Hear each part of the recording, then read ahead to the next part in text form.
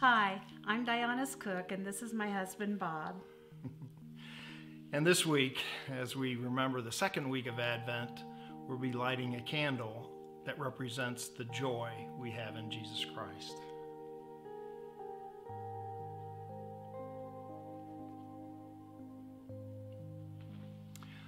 Let's pray. Heavenly Father, we are just so grateful for your Son, and we are just filled with joy at knowing him and having our sin forgiven and having a gift of eternal life and all the blessings of your Spirit and your Word and the fellowship of your body, the church. Thank you for this. We just pray again you'll continue to guide us and provide us the joy that comes only from knowing you. We pray this in your name. Amen. Well, amen. Give it up for the Cook family, would you? Man, it is good to be with you on this first Sunday in December. Can you believe it is December already? I don't know about you, but November felt like a blur, and Christmas is quickly approaching. If you've got your Bibles, I want you to go ahead and open them up to Luke chapter 1. Luke chapter 1, we're going to be in verse 39 through 45 today. But this is our second week in what we're calling an Advent journey. We are exploring the themes of Advent and understanding that this is a season of preparation and anticipation of the coming Messiah, where we as the people of God celebrate with other Christians and other churches around the world of refocusing our hearts and minds on the coming of Jesus. And this has been such an important thing for our church that we decided that all of our age groups would be going through this together. So right now in our kids' facilities, whether in preschool or in the kids' center, in our student ministry, we are all exploring this together. And I hope as families that you're spending some time together going through the devotionals and really looking at what does it mean to celebrate Advent, to celebrate the coming of the Messiah. Last week, we kicked it off by looking at the first Advent candle of hope. And we explored the idea that biblical hope is not this pie-in-the-sky thinking. It's not wishful thinking or grasping at straws. Biblical hope is grounded in a confident expectation. It's this confidence that God is going to do what he said he's going to do. It's an expectation that God's character is as such that if he says it, it will happen. And we explored this through the lens of the book of Malachi, the last of the Old Testament prophets. And probably most of us have not spent a lot of time in Malachi.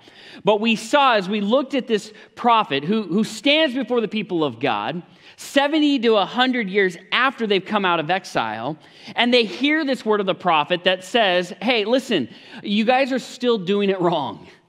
You are dishonoring me. And the people reply, how are we dishonoring you? And Malachi responds back with unclean sacrifice, robbing God of your tithes and offerings, and using his name in such a way that doesn't believe in his power or his authority. And then you get to chapter 4, and normally we would see God speaking to the people of saying, you're going into exile. Not this time. And the prophet Malachi says, I'm going to send this one who will prepare the way of the Messiah. He will be the new Elijah and will move in power. And then silence. The book of Malachi ends and there's 400 years of silence. No angels, no prophets, no word from the Lord, just silence. And last week we explored this man named Zechariah, who all of a sudden in these mundane priestly duties, he goes into the most holy place and there's the altar of incense and there's an angel standing there and speaks to him. The silence is broken. And the angel says, Zechariah, you and your wife are going to have a son, and you will call him John, and he will move in the power of Elijah. And now Malachi has been fulfilled. God said it, therefore it will happen. We can have a confident hope. We can have a confident expectation because of God's character. And that was week 1 of Advent. And this week, we now light the second candle. And this week's theme is joy. Now, it's widely known by most people in here, I am not a fan of celebrating Christmas before Thanksgiving. Anyone else with me in that? Like, Christmas needs to happen after Thanksgiving. The rest of you need Jesus. We'll talk about it later. But I love having Thanksgiving as a standalone holiday. Thank you. Preach. Like, I need some interaction here. I love the idea of Thanksgiving and giving thanks and then getting the stuff out for Christmas. Well, this year, my beautiful bride, who would celebrate Christmas come July, how dare you, who wants it early and really early, she was like, sweetie, could you please pull out the stuff this year before Thanksgiving? And I looked at her and I said, sweetheart, no. And then she demanded more, harshly. And I was like, yes, dear. Happy wife, happy life. Happy wife, happy life. And so I got the stuff out early this year, and we put those things up, and she celebrated early and started doing all the things, and I kept holding out till after Thanksgiving. And now, after Thanksgiving, I am in full-blown Christmas mode. Anyone else with me? I've got all the stuff. We've got our house decorated. We've got the lights on. I finished up my Christmas shopping yesterday. Hallelujah. I'm done with that portion of it. I've got Christmas music playing in my car. Last night, our family and a few friends, we went to the movie theater and we watched the greatest Christmas movie ever, Elf. It was so good to sit there. Francisco, that's a great name. We love doing those. There's something about it that just brings joy, isn't there? This next week, we'll go and look at the lights at Rhema and the Garden of Lights in Muskogee.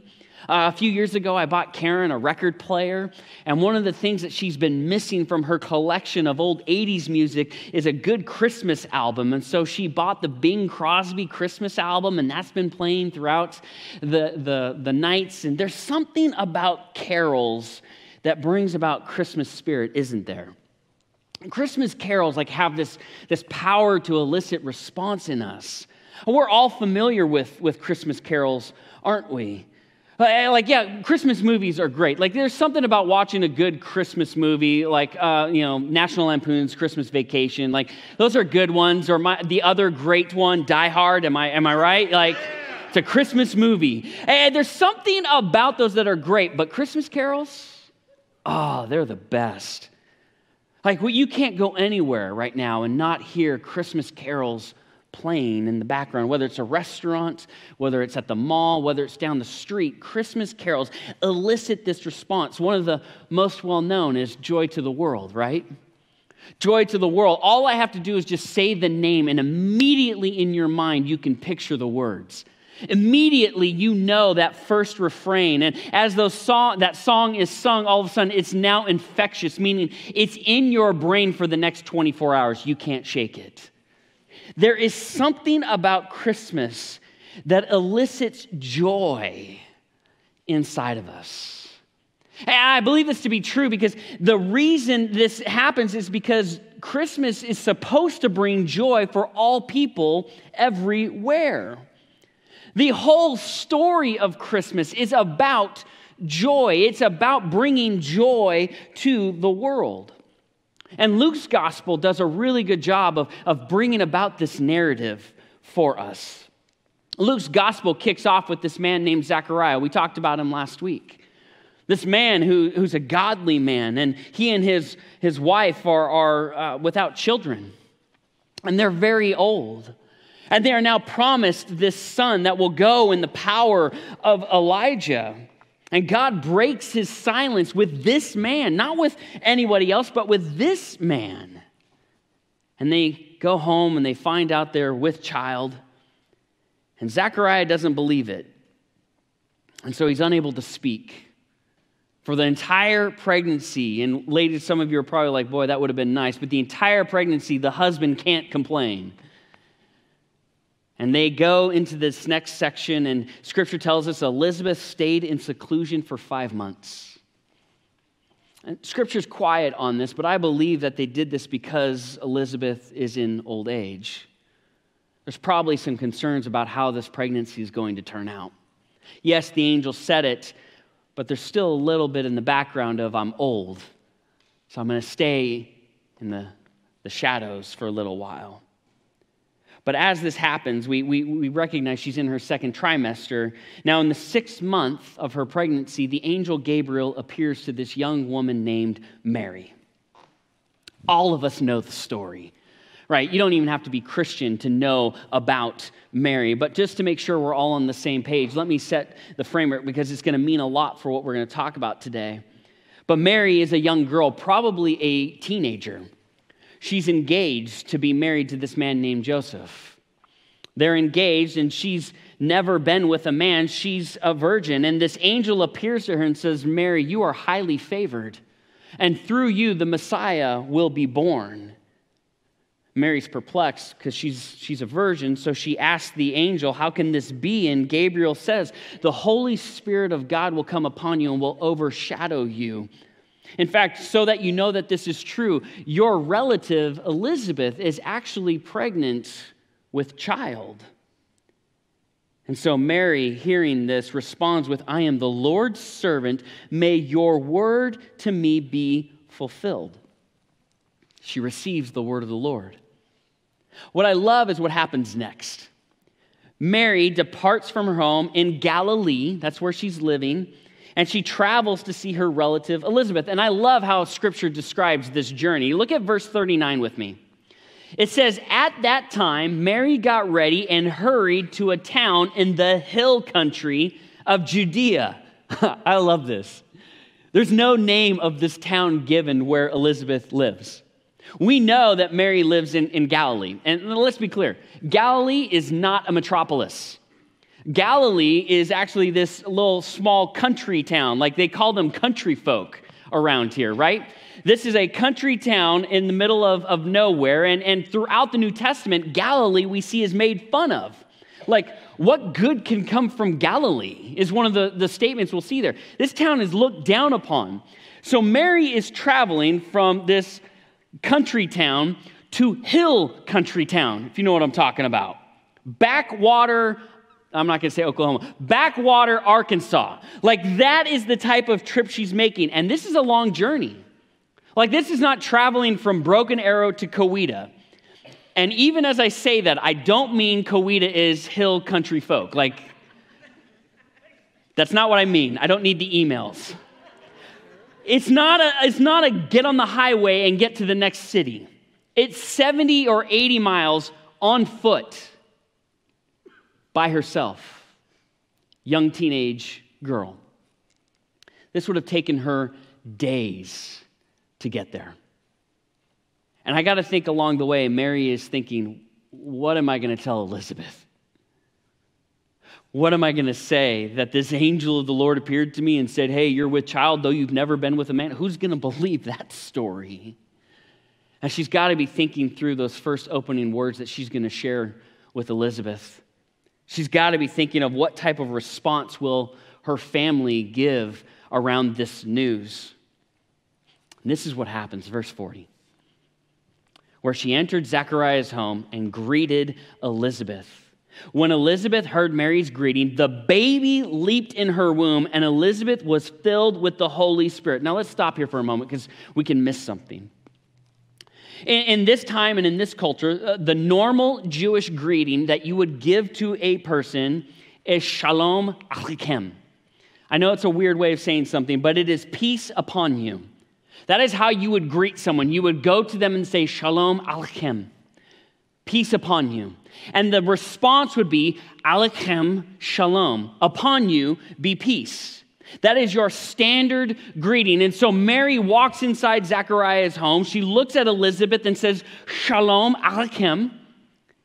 And the response is different. The baby inside of Elizabeth leaps. Let me talk to you moms for a moment. Moms, do you remember your pregnancies? Maybe you've had multiple kids. Maybe you had one kid. Do you remember the time of being pregnant? In talking with moms, they will tell you every pregnancy is different, right? Every one of them has its uniqueness, has its own little flair and different things about it that are challenges or fun. Karen and I were actually a couple weeks ago, we were reminiscing about her pregnancies and talking about her being pregnant with Isabella. And I got to tell you, that pregnancy with Bella was really hard on me. It was. Karen had morning sickness, morning, noon, and night, and in the middle of the night. It was awful. At any moment, she could hurl.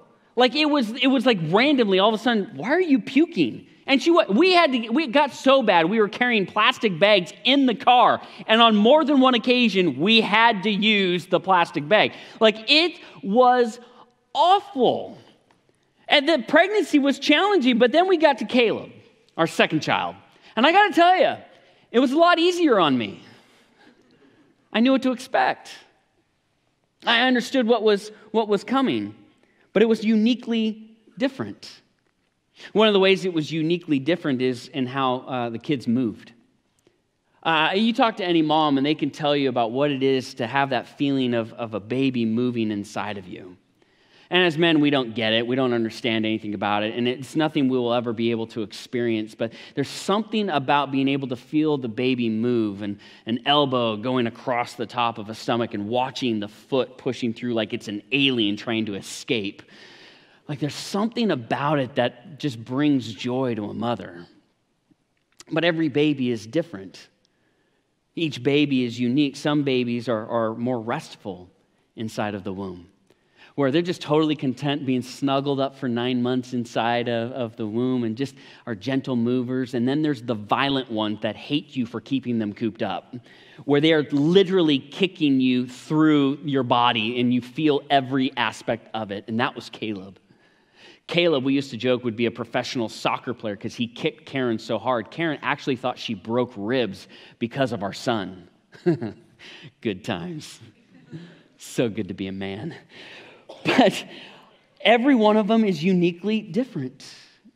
And to feel a baby move is something special. And then we look at this story and we see that this baby in Elizabeth is moving, and we could think that it's something normal, but there's something uniquely supernatural about this. There's something about this moment when Mary speaks, the voice of Mary speaks, and the baby leaps, and the Holy Spirit of God comes upon Elizabeth. And instead of your standard response of Alechem Shalom, upon you be peace, this is what Elizabeth responds with. Verse 42, in a loud voice she exclaimed, "Blessed are you among women, and blessed is the child you will bear." Now this is key. They've just met. It's been days since Mary found out she was going to be with child, and she has been greeted by Elizabeth with a loud voice, an excited voice, that blessed are you, and blessed is the child, knowing she's pregnant, that you will bear. It's amazing because Elizabeth says, listen, you are in a place of privilege. Now, let's be clear. This is not to say that we are to worship Mary, that she's in a place of worship. It is to confirm that she is affirming what the Holy Spirit has spoken through the angel, Gabriel, to her, that you are a blessed woman. This is confirmation that you are with child. This story that you heard from an angel, it's not that far-fetched because now your relative is speaking about it even before you have said anything about it. News can't travel that fast. It's a day's journey. And the Holy Spirit speaks through Elizabeth to Mary. And I love what happens next in verse 43. And how is it that the mother of my Lord should come to me? My Lord. What Elizabeth has just stated there is that the Messiah is inside of you. We need to realize how remarkable these words are. In this time and place where Mary should be giving honor to Elizabeth because Elizabeth is in her old age, and this is a miracle that she is pregnant with this child. Instead, what we find is that Elizabeth is affirming Mary about the coming of the Messiah. Yeah, it's great, Elizabeth, you have the one that's going to be the front runner of the Messiah. He will pave the way. He will move in power of Elijah. But Mary, what you have, my Lord. And this is why verse 44 is so powerful. As soon as the sound of your greeting reached my ears, the baby in my womb leaped for joy. Elizabeth says, the moment I heard your voice, the moment my baby heard your voice, we knew what was happening. The Messiah has come. And it brings joy to all people. It brings joy to the baby. It brings joy to Elizabeth. And I think what can happen in our world, in our culture, is we miss the joy that was meant that first Christmas, that led up to that first Christmas, the why we should be joyful in all seasons, the why joy should abound in every Christian, regardless of what happens in our world. We should have joy. And so today I want to explore 2 reasons why every Christian, regardless of circumstance, can experience joy this holiday season. And the first reason is this: you can experience joy because Jesus did what you cannot do. If you're taking notes, I encourage you to write that down. Jesus did what you cannot do. If you've got your Bible still open to Luke, I want you to go back to Matthew. It's 2 books to your left. Matthew chapter 5.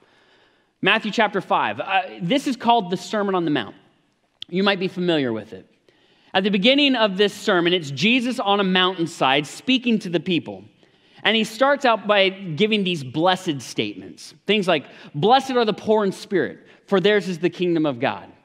Right? Blessed are the peacemakers. He gives these blessed statements that are turning this world upside down of who is actually blessed in the coming kingdom of God. But then Jesus shifts gears and he turns his focus on expanding and expounding upon the Old Testament law. Jesus says things like, you've heard it once said that you shall not murder. If you murder, you will be under judgment. And every one of us will be like, well, duh, that makes sense. Like, murder is bad. You should be judged if you commit murder. But then Jesus goes on and says, but let me tell you, anyone who has anger against his brother or sister, they are under the same judgment. And Jesus does this for 3 chapters. Jesus continues to tell his audience that, listen, if you're angry, if you do these things, he elevates the level of what it means to be righteous, what it means to abide by the law of Moses. And the Jewish audience has to be hearing these things and thinking to themselves, those are all sin. I commit murder, I sin. Now you're telling me if I am angry with my brother, I commit the same sin and I'm under judgment. Who can measure up to this standard? And Jesus is explaining this. He's elevating the standard, not diminishing the standard. And he says this is all sin. And sin's a word we throw around as Christians quite a bit. And sin is the imperfection of the perfection of God. Whether knowingly or unknowingly, it is us missing God's perfect standard. Whether rebelling intentionally or rebelling and not knowing, we miss the standard, this perfection, whether we miss it by a centimeter or we miss it by 5 miles. It is a miss of the perfect standard of God. And it's because of that sin, we are separated from relationship with God. And Jesus says, listen, you've heard don't murder because it's sin. You'll face judgment for it. And I'm telling you, if you're angry with your brother or sister, it's sin, and you're under judgment for it. I don't know about you, but as I've grown older and more mature in my walk with the Lord, I read the Sermon on the Mount, and I am consistently struck by how far I am from the standard of God, of how frequently I fall short of God's perfect standard. Jesus sets this bar high, and as much as I strive under my own power to reach that standard, I fall short. Daily, I fall short. And for those that think that they can get right with God based off their good deeds, based off of leveling things out, based off of how good I am, let me tell you, friend, you will never measure up because the standard is too high. We will never balance out our sinfulness with our good works. We will never be able to do enough good to balance the books of what we have done wrong in the eyes of God, and against one another. And no matter how good we are, and we should do a lot of good in our world, we will never balance out the sin in our lives. And just when it seems hopeless and helpless, Matthew chapter 5, verse 17 puts things in perspective. Look at it with me. Do not think that I have come to abolish the law or the prophets. I have not come to abolish them, but to, keyword, fulfill them. This verse alone should be our life verse. It is a liberating verse for people who follow Jesus. Jesus fulfills the law. Jesus goes by the law and accomplishes everything we cannot do. He lives the law perfectly. He never misses the mark of God's perfect standard. He does what we cannot do. He fulfilled the law. He was sinless when we are sinful.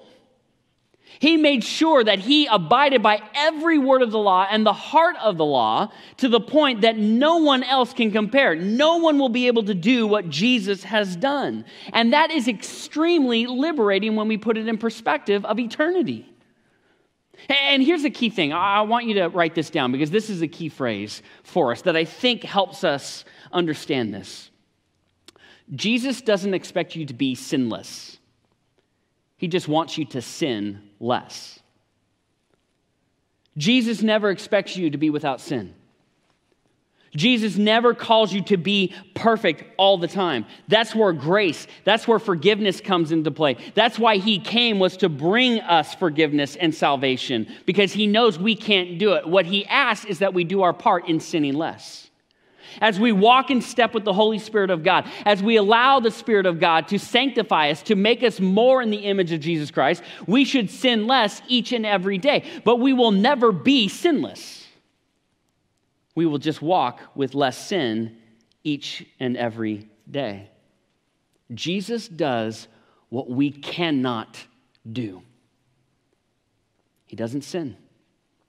He abides by the law of Moses in every way and fulfills it to its completion. That's the first reason why we can have joy. The second reason goes hand in hand with that. The second reason is this: Jesus paid our debt. I think for us it's a bit overwhelming to understand the debt that we have with God. We were in sermon prep a couple weeks ago talking about this sermon, and I shared this idea of debt, and we sat there and we tried to rack our brains around what could we possibly tell people that would signify the debt that we have to God. And we couldn't come up with a really good answer. We tried different things, like what if someone came and paid off your mortgage for you and you were underwater? How much freedom would you find in your life? And that's not even coming close to the debt that we have in the eyes of God. We talked about having someone be a slave and be freed, and that doesn't even come close to the debt that we have with God, because, friends, we all have sinned and there is a debt that must be paid. Because of sin, judgment is handed down to those who have broken the law. There is a debt. In Galatians chapter 3, Paul quotes from Deuteronomy, and he says, "Cursed is anyone who does not continue to do everything written in the book of the law.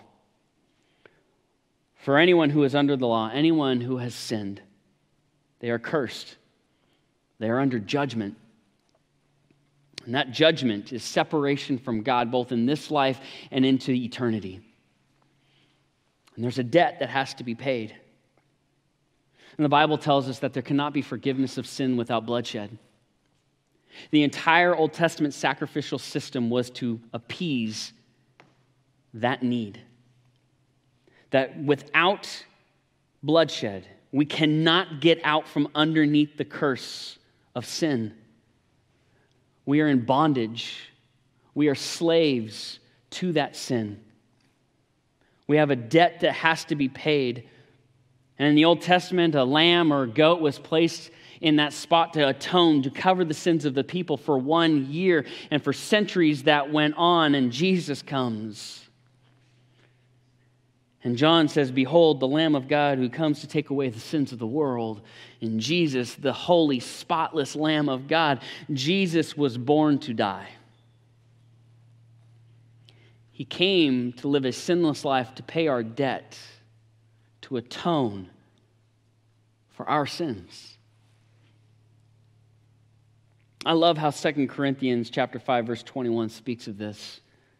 It says, "God made him who had no sin to be sin for us." Jesus has no sin. He becomes sin for us.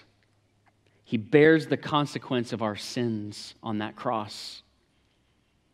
He pays the debt. He redeems us. He buys us back from the bondage of sin and death and brings us into the eternal inheritance that comes in following him.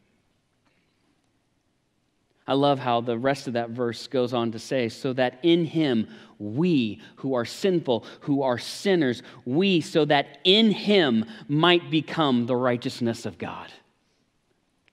In him, in Jesus, we become righteousness. We become in right standing before God. When we place our faith in Jesus, when we are there in him, we find we are made righteousness. Yes, he was able to do what we could not do. He was the perfect sacrifice, and he paid our debt on that cross. And in him, we find the fullness of joy. Romans 8:1 says, "There is therefore now no condemnation for those who are in Christ Jesus." For those of us in Christ Jesus, you are not condemned. You are made free. Jesus fulfills the law that we can't ever measure up to. Jesus lives a sinless life, fulfilling the law of Moses in every way. He pays the price with his life on a Roman cross so that he pays our debt for us. And in him, there's no condemnation. I recognize, friends, that life is hard. And there are a lot of reasons to not find joy in this life. If anything that 2020 has taught me is that if our joy is placed in the things of this world and the circumstances of this world, it is easy for our joy to be robbed. Trials and tribulations will rob you of your joy. Getting laid off from your job will rob you of your joy. Losing a loved one will rob you of your joy. Hard circumstances in this life will rob you of your joy. But friends, joy is not based, true joy is not based in the happenings of this world. True joy is based in the person of Jesus Christ and the work he did for us. The baby, John the Baptist, leaps with joy inside of Elizabeth. Elizabeth proclaims excitedly about "My Lord has come." They recognize what we need to recognize. It's in Jesus coming we find joy, because he does for us what we cannot do for ourselves. And he pays our debt, a debt we could never repay him. And he does this for his people. And he asks us that we come before him, making him Lord of our lives and walking in step with his Spirit. We've been freed by Jesus and the work that he's done on the cross. And friends, I don't know what else should bring us more joy than knowing we inherit eternal life because Emmanuel, God with us, has come to die for us. And in him, we are the righteousness of God. Oh, this holiday season should bring us so much joy as we focus on that. Oh, this holiday season should bring us so much joy in knowing what Jesus has done, in knowing what he has sacrificed on our behalf. Regardless of what happens these next few weeks as we lead into Christmas, we have joy because of Emmanuel, God with us. And his name is Jesus. And I don't know where you're at in your spiritual journey today. Maybe you're here, you were invited by someone, maybe you're joining us online and checking us out, and you've never made Jesus Christ the Lord of your life. I'm here to tell you, true joy is for you. And true joy is found in the person of Jesus.